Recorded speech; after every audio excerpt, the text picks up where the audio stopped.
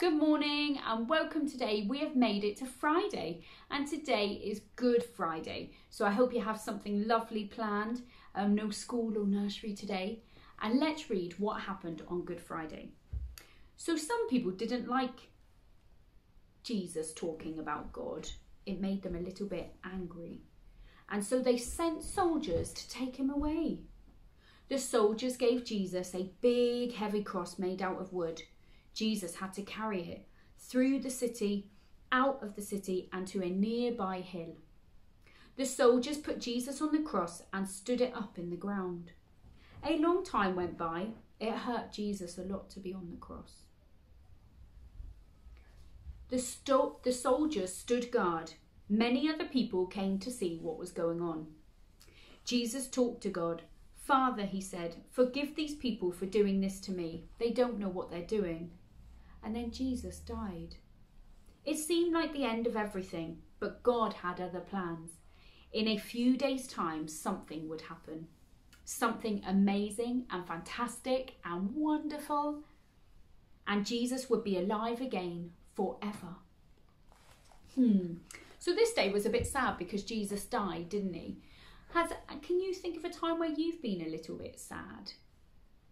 Mama, I've been sad when somebody just takes some toys from me when I just had it first.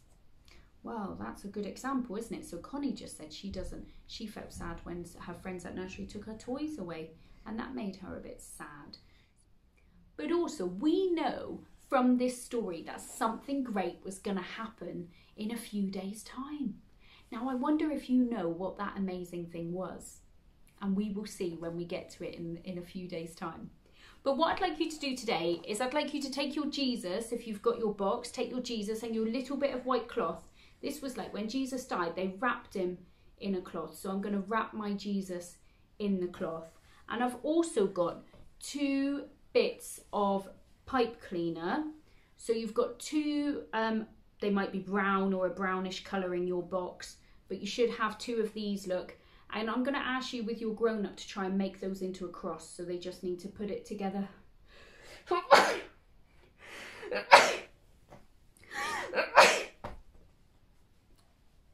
So I just want you to take your 2 bits of pipe cleaner and get your grown-up to help you wrap those to make a cross shape. Because today in our boxes, I want you to pop your box somewhere where you can see it today. And you're going to put your cross, because that's how Jesus died. And you're going to pop your Jesus wrapped in the cloth, and we're going to put him inside the box.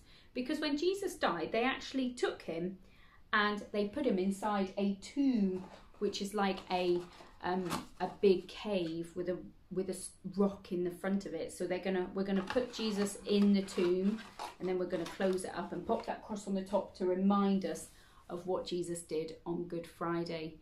Now, are you? Let's pray.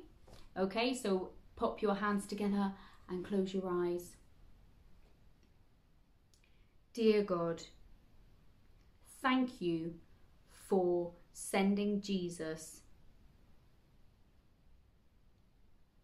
Thank you for his friends who loved him. And we thank you that we love Jesus. Amen. Amen. Super. Well, we've only got 2 days left, Saturday, and then we're going to look at Sunday as well. So I will see you again tomorrow. Okay, see you then. Bye.